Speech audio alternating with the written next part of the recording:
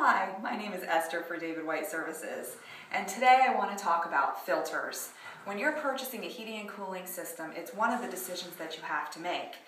When my dad first started his business here 35 years ago, indoor air quality was not a conversation that people had, and neither really was efficiencies of heating and cooling system.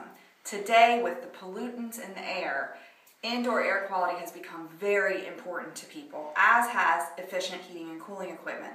So choosing the right filter is essential to having the home environment that you want.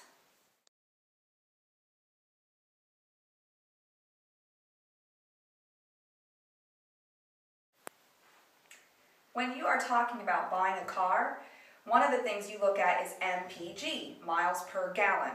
Similarly, when purchasing a filter, one of the things you should look at is MERV, Minimum Efficiency Reporting Value. This is a way of finding out how many particles a filter will get rid of. So if it's 1, the ranking system works from 1 to 16. 1, it'll keep out small pebbles. This kind of filter is on the lower end, below a MERV 4. And as you can see, it's really, really thin, and it does not keep out any of the air stuff that we think of, like mold, bacteria, smoke, pet dander, dust. It'll just go straight through this. So this is a MERV under 4. So is this one, which is a washable filter. You can see right through that. So anything under MERV 4 is going to be a filter that just really is trying to keep really big things like pebbles and animals out of your heating and cooling system. The next kind of filter up is this one, and this is going to be more in the MERV 5 to 8 range. It's thin, but you can see it's a lot thicker. The actual filtering material is a lot thicker. So this is going to keep out more of those types, but it probably won't keep out much bacteria or any smoke. The next one up is one of these, and this is going to be more like MERV 10, 11 through 13. And you can see it's really thick, lots of filtering area here. So it is going to keep out even tobacco smoke to a certain degree, pet dander, dust mites, that kind of thing. A lot of those will be filtered out with this. You don't really want to go too much higher than a MERV 13 with the traditional filtering system, because then the actual airflow into your heating and cooling system can be restricted and will reduce airflow, and the length that your heating and cooling lasts will be smaller because the blower has to work that much harder. So those are kind of the basics of how MERV can help you in choosing the type of filtering system that you want. So one of our filter companies gave us this. It's lithograph dust or film, and it's what they used to put on newspapers. It's a very, very fine, it's finer than sand. And what they do, they throw it on the newspapers to dry the ink very quickly, and it would just come off as just dust. Anyways, it's great for filter presentations because what we have here is a MERV 13, a MERV 11, and a MERV 7. And what we're going to do is we're going to put a spoonful in this filter and then tap the filter, and you can see how much goes through a MERV 7 filter. You can see it made quite the mess there. Now, to show you the efficiency of the next filter up, this is a MERV 11, standard David White Services filter. Put about the same amount of dust in this spoon, put it on the filter, and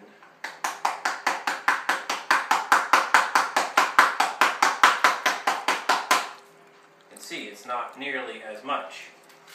Now what we're going to do is we're going to take a MERV 13, which is much higher rated, catches things like mold and bacteria.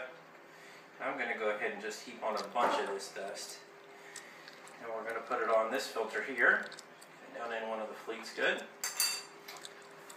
And I'm going to beat on this very vigorously for a long time.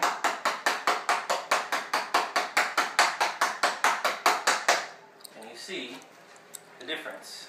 MERV 7, MERV 11, MERV 13.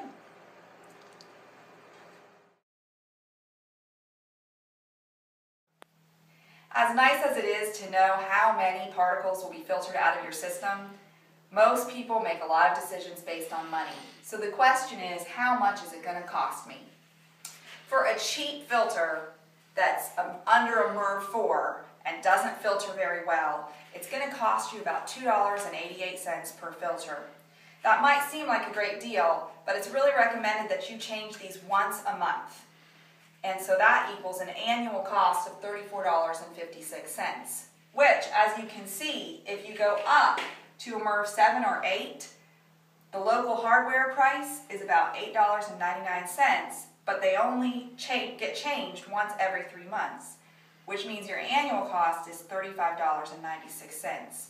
That's very similar to the annual cost for a cheap filter. For me personally, however, I've made the decision to go up to a MERV 11. Here at David White Services, we charge $25 for these, and we recommend you change them about every 6 to 12 months, depending on your home's air quality. So the annual cost will be somewhere between $25 and $50 for a better filter. If you go up to a MERV 13, your annual cost will be between $35 and $70. Here at David White Services, we have a biannual sale where you buy 2 filters and get 1 free. So even if you change it twice a year, you can take this MERV 11 cost down to around $37, which you see compares beautifully with the MERV 8 for a better filter system.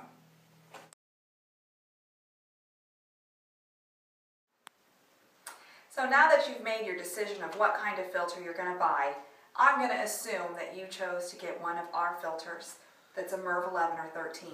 If that's the case, this is what will be installed down near your furnace. This little unit, it's metal and it's installed between the furnace and the cold air return. The cold air return is the air coming back into your furnace to be conditioned, to be filtered, and to be either turned hot in heating season or cold in cooling season. Because you want your furnace working at its peak efficiency, you also want the air to be at its cleanest point when it hits the furnace. That way you're keeping all of those particles out of it.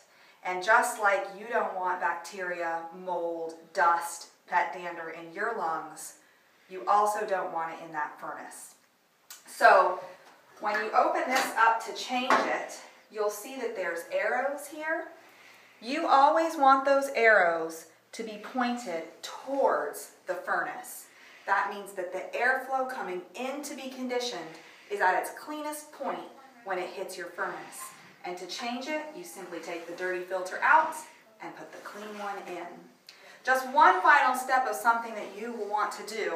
When you first get your new filter, you can see on here it says check every 3 months. You don't have to do that forever. But because conditions vary in homes, how many pets you have, how many kids you have, whether you live on a dirt road or not, that's how often you should change your filter. It varies house by house. So when you first get the filter, you want to write the date on here with a Sharpie and then check it every 3 months that first year. That way you'll know if in your home you should be changing this filter every 6 months, 9 months, or 12 months. Thanks for taking the time to view our little presentation of how to make a good choice on filtering the air quality in your home. We hope that you'll come to David White Services for all of your heating and cooling needs. See you soon!